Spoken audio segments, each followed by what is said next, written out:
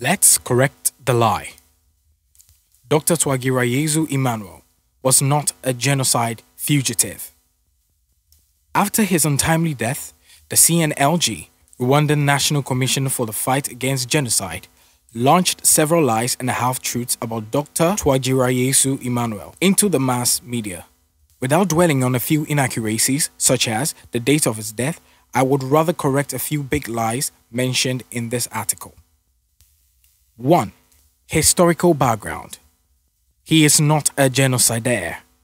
After their seizure of power in Kigali in 1994, the RPF soldiers, composed mainly of Tutsis, continued to massacre the Hutus, preferably Hutu intellectuals capable of ideological resistance, or the more or less wealthy Hutus, so that they could seize their properties. The genocide of the Tutsi was over. The opportunity was ideal to accuse of genocide any Hutu they wanted to get rid of. For those who could not be physically eliminated, they had a plan B: expeditious justice provided by the political military. Several syndicates of informers with false testimonies were created by the same authorities. Criminals as well as innocent people were thrown in jail together. It was in this context that Dr. Emmanuel, then a professor at the University of Rwanda, was thrown in prison in 1998. After a trial that lasted 2 years, during which time he remained in prison, the false accusations failed to overcome his innocence. He won the case and got out of prison. He returned to the university, where he continued to teach for 8 years. 2. He is not a wanted fugitive. In 2008, he found work outside the country with an international NGO. He left the country under legal conditions. He did not flee the country. His last country of stay in West Africa was Ghana. He was part of the Rwandan diaspora, regularly participated in their meetings. He was in regular contact with the embassy, and just last year obtained the renewal of his Rwandan passport by authorities in Kigali. In his private conversations, he even planned to return to Rwanda soon, not to work in a hospital, but to open a small orthopedic clinic. All this is in contradiction with the declaration of wanted fugitive. 3. Justice in Rwanda like the sword of Damocles. As already mentioned, after his 2-year trial, Dr. Emmanuel won the case, and the court declared him innocent. But the prosecutor appealed, as Dr. Emmanuel wanted to clear his name of any suspicions. He immediately asked that the appeal proceeds as soon as possible, but the judicial authorities stalled.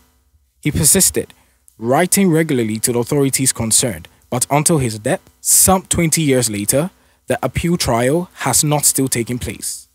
It was as if the Rwandan authorities wanted to keep this suspicion over his head like the sword of Damocles.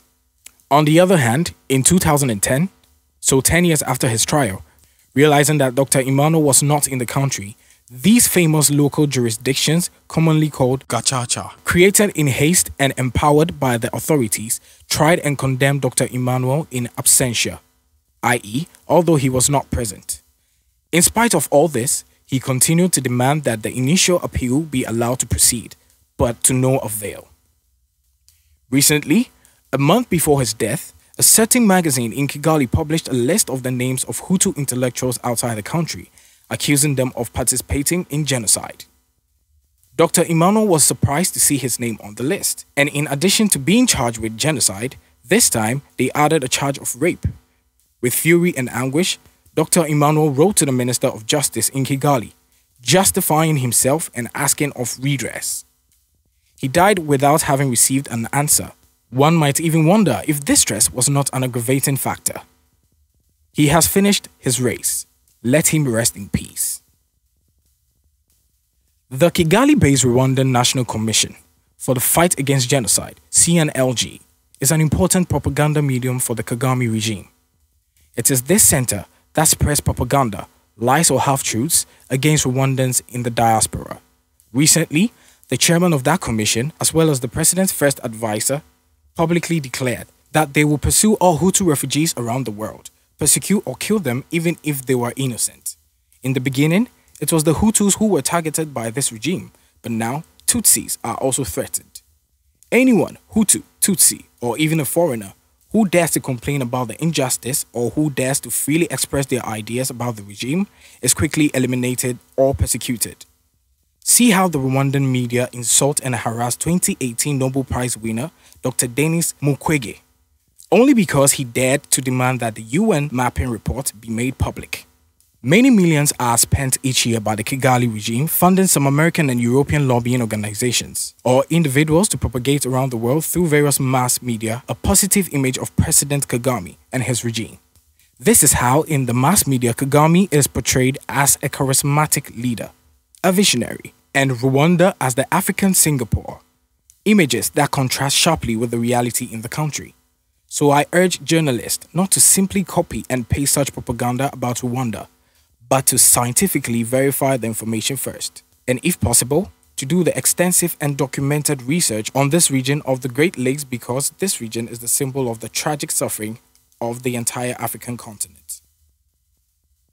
There are journalists like the Franco-Cameroonian Charles Onana or the Canadian Judy Reeves, who, after serious scientific research, have made public truths which angered the Rwandan authorities. This is why they suffered persecution from the Kigali regime in collaboration with its international lobbies. But this is the price to pay if we want the truth in this world. The truth will set us free.